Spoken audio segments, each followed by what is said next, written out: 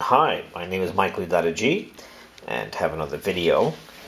And this video is, does Jesus YAHWASUA teach us to recognize the serpent and his children?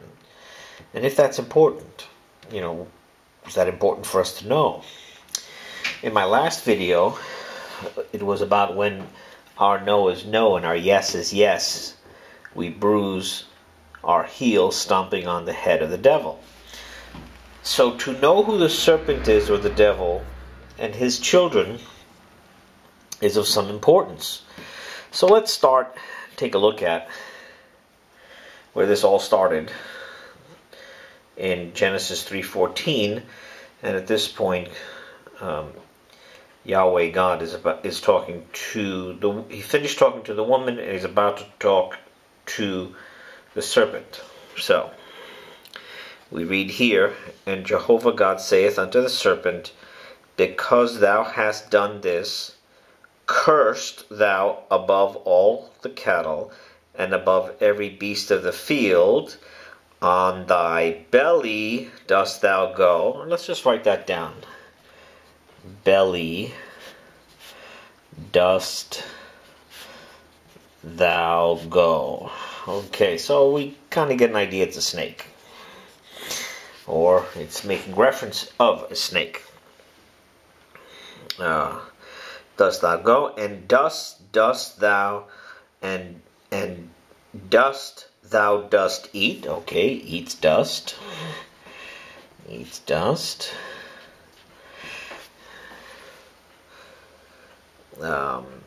All the days of thy life, and enmity. Okay, all the days, eats dust all days of life.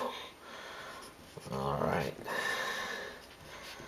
of thy life. We're going to come back to some of these. We're just writing them down now, just so we have some reference.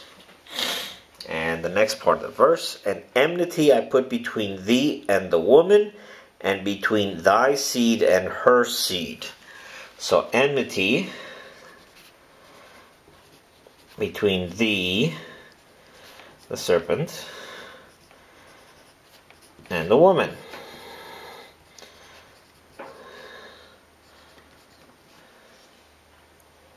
And between thy seed and her seed.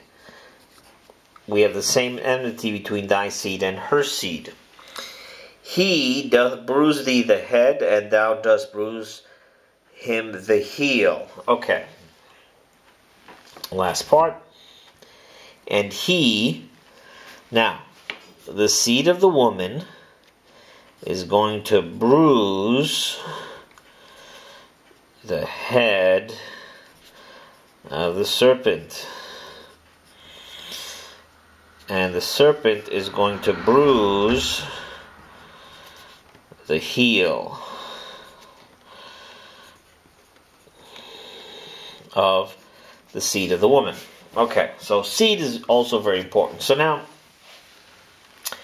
we want to come here first because this is the garden. This is the garden that was east of Eden. This is the Garden of Eden. And in the Garden of Eden, God laid out that we had trees of their same kind. Adam was there, Eve was there, the serpent was there, the tree of life, the tree of the knowledge of good and evil, a fig tree because of the fig leaves, and all the other trees that were there as well. So now we're going to go to what we consider snakes. We're going to go to vipers.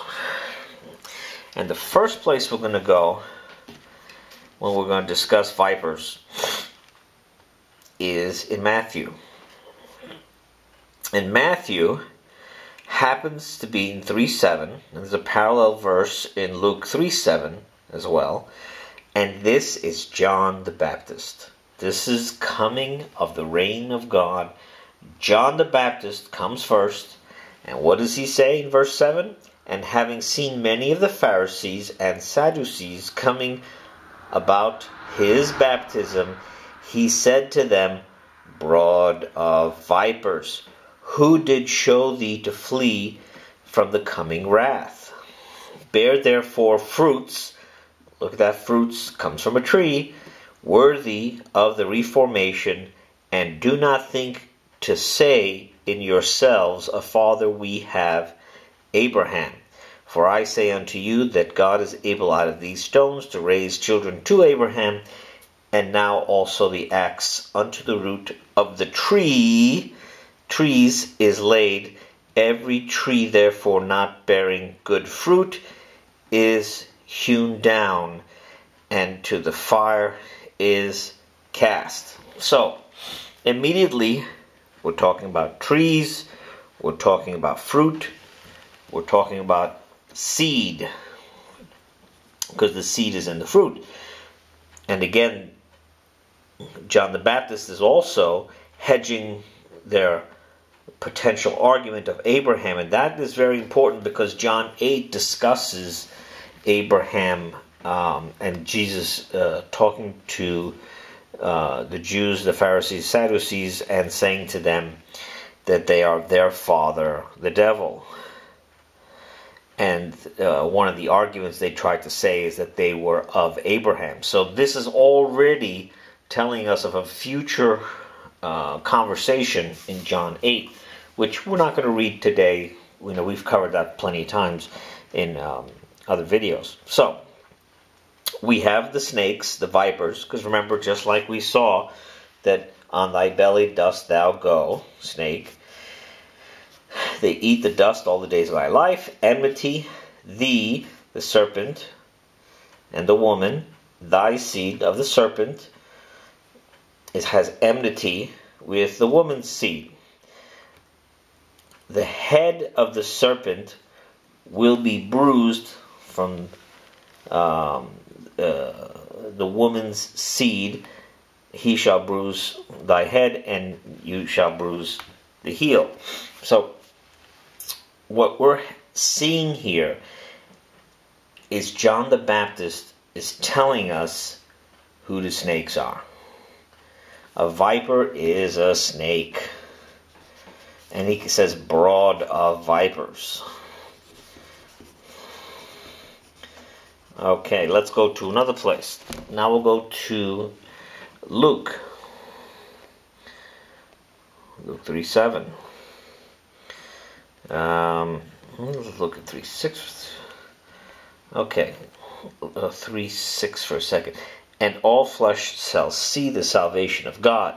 All flesh shall see the salvation of God. And what's the very next verse? Then said he to the multitudes coming forth to be baptized by him, brood of vipers, who did prompt you to flee from the coming wrath? Make therefore fruits worthy of reformation, and begin not to say within yourselves, we have a father Abraham, for I say unto you that God is able out of these stones to raise children to Abraham. And already the axe unto the root of the trees is laid, and every tree therefore not making good fruit. Remember the knowledge of good and evil? The good fruit, those not making good fruit, is cut down, and to the fire it is cast. And to the multitudes who are questioning him, saying, what then shall we do? So, in this parallel passage, 3:7, it starts off, all flesh shall see. Then he said to the multitudes. Whereas when we go to Matthew 3:7,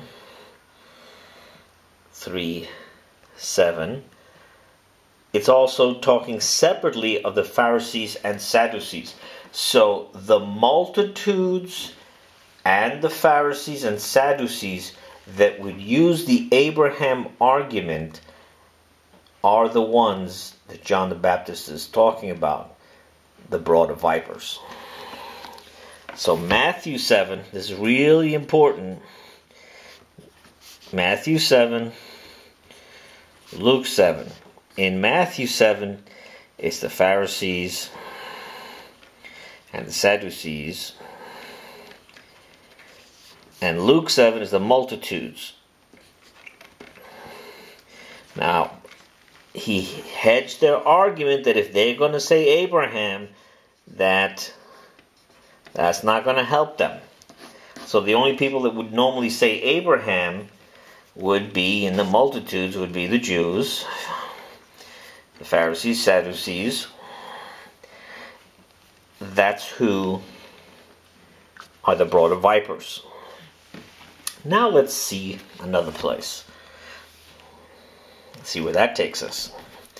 So now we're going to go to Matthew 12:34, but we're going to back up a little bit, and we're going to start at 32. Matthew 12:32. And whoever may speak a word against the Son of Man, it shall be forgiven to him. But whoever may speak against the Holy Spirit, it shall not be forgiven to him, neither in this age nor in that which is coming. Either make the tree good and its fruit good, or make the tree bad and its fruit bad. For from the fruit is the tree known. This is paralleling what John the Baptist says. They are saying the same words so far. Talking about the same tree, good fruit. And what's the very next verse? 34. Brood of vipers. How are ye able to speak good things being evil? Now, we had touched upon this before, that there is no truth in them. So then how are they able to speak good things being evil? We know that's not possible. For out of the abundance of the heart doth the mouth speak. Jesus said there is no truth in them. This is John 8. And this also ties back to John 8 with what we had spoken about Abraham. The good man out of the good treasure of the heart doth put forth the good things, and the evil man out of the evil treasure doth put forth evil things. And I say unto you that every idle word that men may speak, they shall give for it reckoning in a day of judgment. We are still talking about what you're going to speak. We started out reading in Matthew 12, and it starts about, where we started is about the Holy Spirit. And now Jesus jumps to talk to the brood of vipers, and then we're back to idle words. So what they speak they're going to be against the Holy Spirit. And isn't it interesting? We've spoken this, there's no truth in them. So if there's no truth in them, then they're going to speak lies, and they are going to be against the Holy Spirit. The Holy Spirit is the spirit of truth and light and the way to God. The Spirit of God, the true worshipers of God are the ones that worship in truth and in spirit.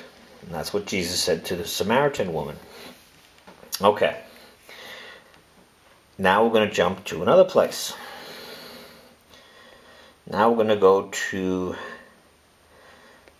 Matthew 23. And again, we'll go just a little bit before. So we'll start to 29. Matthew 23:29. Woe to you, scribes and Pharisees, hypocrites, because ye build the sepulchres of the prophets and adorn the tombs of the righteous, and say, if we had been in the days of our fathers, we would not have been partakers with them in the blood of the prophets, so that ye testify to yourselves that ye are the sons of them who did murder the prophets.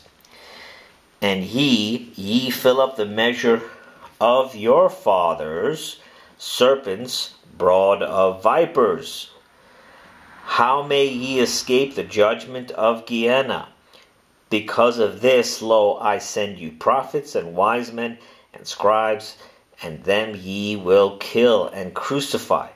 And of them ye will scourge in your synagogues, and will pursue from city to city, that on you may come all the righteous blood being poured out on the earth, from the blood of Abel, the righteous. So we're going all the way back to Cain now. Unto the blood of Zacharias, son of Berechias, whom ye slew between the sanctuary and the altar. Verily I say unto you, all these things shall come upon this generation. In the Garden of Eden, the serpent was there, and Adam and Eve failed to understand the consequences of what partaking of the subtlety of the serpent and the consequences that would yield.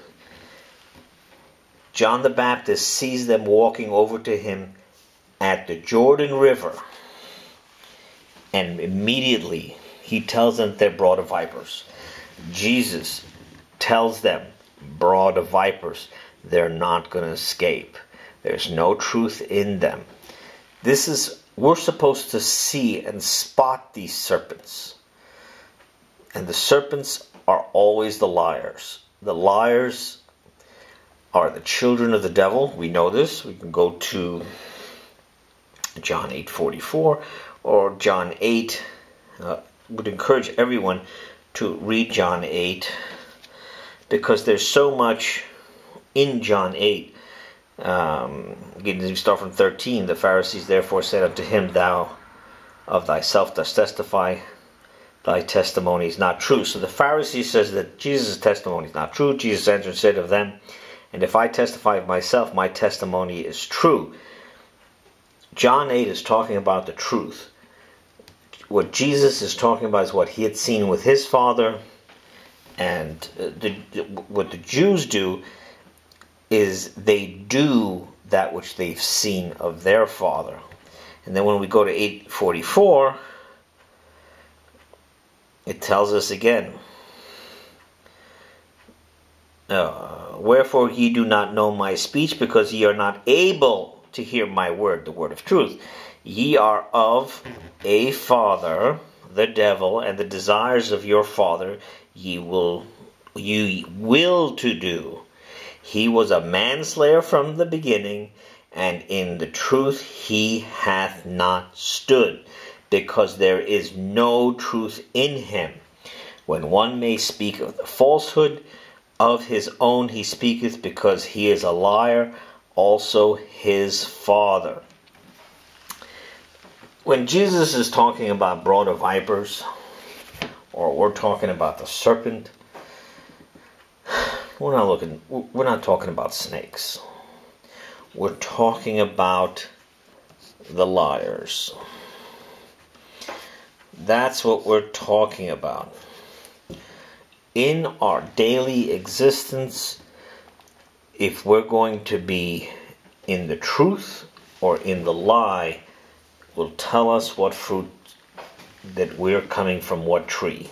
What fruit is inside, what seeds are inside of you? Are they truth?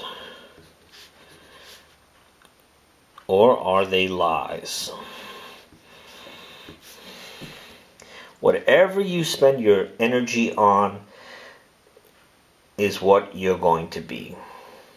When you're in the truth, you will have a foundation, you will have clarity, peace of mind, and that doesn't mean that things are just going to be rosy and everybody's going to have just like this very carefree, perfect life. That's not what it's about.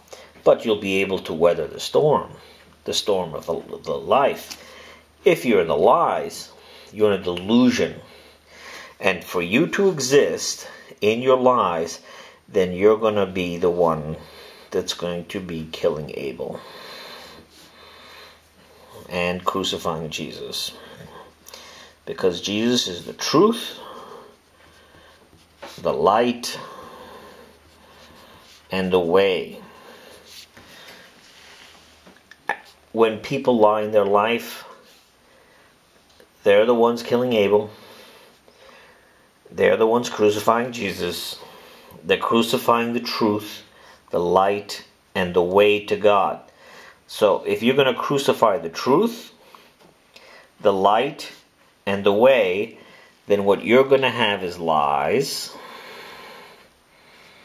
darkness,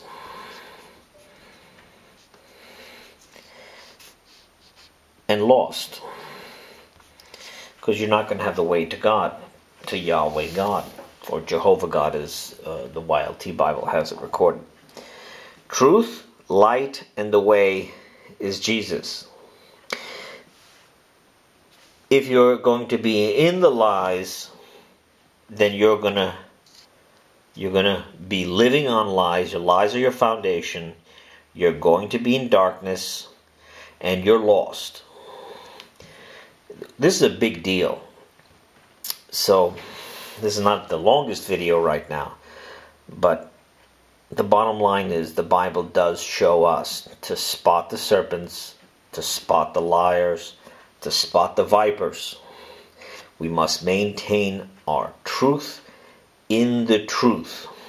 Do not enable liars. Do not lie. Or as what Adam and Eve did, they reproduced the lie. What hast thou done is what God said to Eve. So let's go to Genesis 3. Genesis 3:13. And Jehovah God saith unto the woman, What this thou hast done? She reproduced the lie. And we also know that Cain is fathered by the father of lies. Hope this helps.